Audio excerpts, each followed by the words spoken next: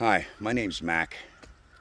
I'm just an ordinary guy who used to work for the gas industry until I finally quit because of all the crap that I saw and all the cover ups and spills that go on that you don't ever hear about.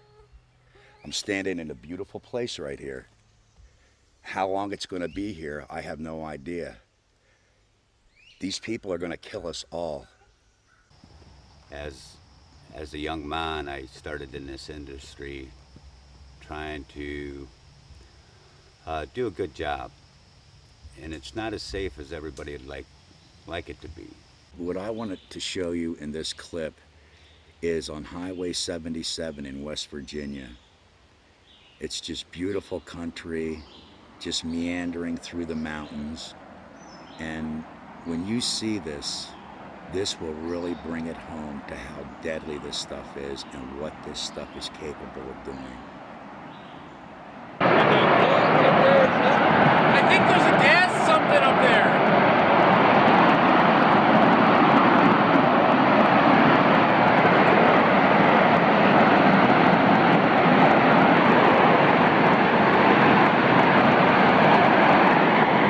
Well, I guess we're gonna have to get off the highway. I wonder if there's an alternate route.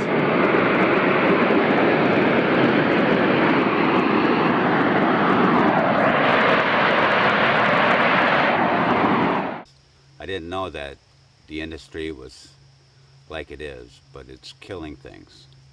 It's actually hurting us. It's actually going to a place there nobody can really understand why or how it's speeding up, but it's speeding up too fast. What I want to show you now is a compressor station in the middle of a farm field that on a beautiful sunny day, when you look at this, there's nothing to be scared of.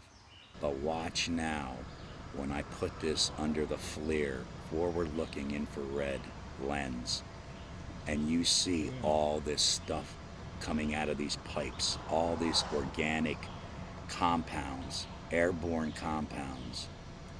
This stuff is radioactive. There's barium, there's, oh my goodness, there's just so many radioactive compounds coming out of here. And when you really see all this smoke that it's emitting that you can't see under the naked eye, this stuff is so deadly, even small exposure will cause severe issues with your health long term. Even if you got too close to it, it could kill you. The first 2 years of any well is about the max production you're going to get out of it. And it's funny because you won't get a royalty check till after that, sometime after that. This is a Ponzi scheme. The investors, these Texas investors who invest in this, who punch these wells, get their money first. Then when you hear landowners saying, well, I got $2.98 for a check, that's why. Once you sign that lease, they own you. They can do what they want. They will do what they want. You have not a leg to stand on, and that's just the way it is. That's the reality. Whatever we did in that company was the law of the land. And that law of the land, all it was is to contaminate the soil, whatever we needed to do at that point in my life. We just needed to get that hole drilled. That's why we drill, baby, drill. The next thing I'd like to show you are the compressor stations. They look pretty subtle. They look pretty docile. They're all around your areas. I want to show you what they look like when they blow up. These are very deadly. There's just so many VOCs, volatile organic compounds, that are released through the pipes, and well, I just want you to see what they look like when things go wrong.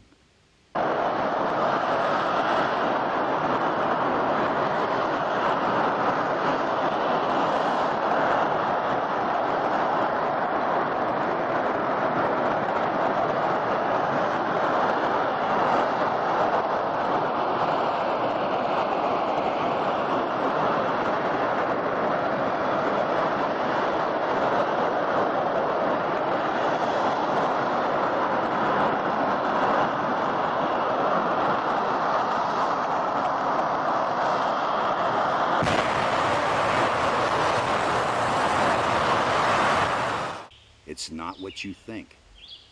They will destroy your land, your water, your way of life, your neighbors. It's a boom and bust cycle. When they're there, it's great. When they're gone, you go back to just what you were before, but you have a toxic mess that you have to clean up because they're gone someplace else, doing it again. I've been on a rig that's taken a life, and that mourning process of the due process is kind of mechanically wrong because it was a friend, and they just threw him off to the side, and it's business as usual. I see so many people devastated by what they've done. So many people destroyed, devastated, sick, broke. Their houses are worth nothing. They try to sell. How you going to sell a house? You got bad water. They won't give you a mortgage. They won't do anything with you. You have a worthless shell because your water's bad. And then if you have to get water brought in with Water Buffalo, it's about $4,000 to get set up. But if you sign the gag order, and you promise not to say anything and not to talk, the gas company will gladly come out and build you a water system and will deliver you water. What they don't tell you, it's only for a short time. Then they just cut you off. Now it's time for me to change from the gas fields and get back to my roots.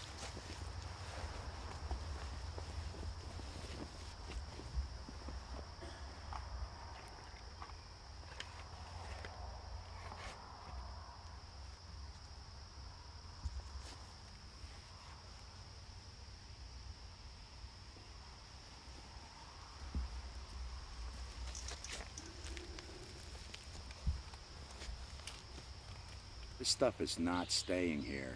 They even want to bring these deep tankers offshore so you can't see them loading it. All up and down the East Coast and West Coast, they want to set terminals up where they can export this stuff. The heavy oil sand tars in Canada right now, they want to cut a lot of the forest out so they can extract it and get it to market. And guess where it's going? It's going to China. It's going to Japan. It's going on the open markets because it's a commodity that's traded. This stuff is not staying here. It never was going to stay here. Again, that's just part of the lie. You know, somebody said to me, Mac, is there any safe way to frack? I said, yeah, there is. Just don't do it. We need your and your support to come together. If not, the little ones that you're looking at right now have no future. As we've seen in this industry tear the lives apart, good and bad. You know, the good times, the bad times. But right now I have to return to my roots of my people. Time to change. Crossroads are here.